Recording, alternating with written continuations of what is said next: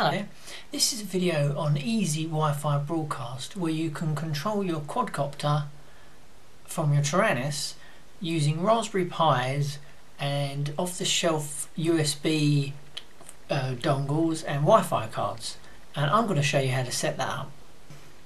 So on the quadcopter end, you've got the USB camera, you've got the flight controller, and they are both connected to the Raspberry Pi.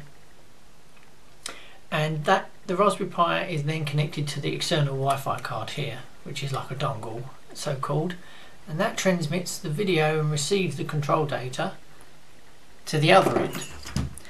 And on the other end you have another external Wi-Fi card, USB, connected to a Raspberry Pi, and in this case I've got a Raspberry Pi B+, and that also connects to the transmitter, which I'm using a Tyrannus. And also the HDMI port on the Raspberry Pi connects to your goggles. Okay, so here we are in Betaflight, and if you go connect your quadcopter, and the first thing to go to configuration and just scroll down to receiver, and here we have serial based receivers, which is how this is going to work. EZ-WifiBroadcast is connecting on the Raspberry Pi to the flight controller using serial data, and you just select serial based receiver, and I have selected iBus. I do know other protocols do work, but iBus just seems the most vanilla one that I happen to choose and I know works. And so correspondingly in ports you also select UART2 as serial RX, and I also set all the serial speeds to 115200, as I know that works with EZ-WifiBroadcast. So what you also need to make sure is that your UART2 RX pin, RX2 on the flight controller, is connected to the TX serial pin on the Raspberry Pi, and you can find that obviously on the header connections. So that's the data that's going to go from the Raspberry Pi to the flight controller, your control data, your thumb and switches data, and in the other direction comes your telemetry data.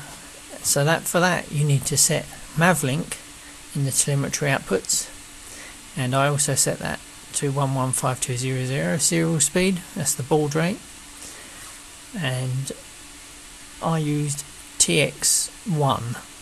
So the TX1 pin on the flight controller connects to the Raspberry Pi RX pin. Remember, they are switched round, so TX to RX and RX to TX. And yeah, that's all I did, just making sure that the speeds, I think I selected auto first of all and it didn't work, but once I selected 115200 it started working, and this speed also corresponds to the configuration of the EZ-WifiBroadcast file, which I'll put in the link below. Okay, and here we are on the EZ-WifiBroadcast GitHub repository. And if you just scroll down to this section here, you can download the latest version currently, which is 1.6 RC. And once you've downloaded that, just simply put it onto two micro SD cards.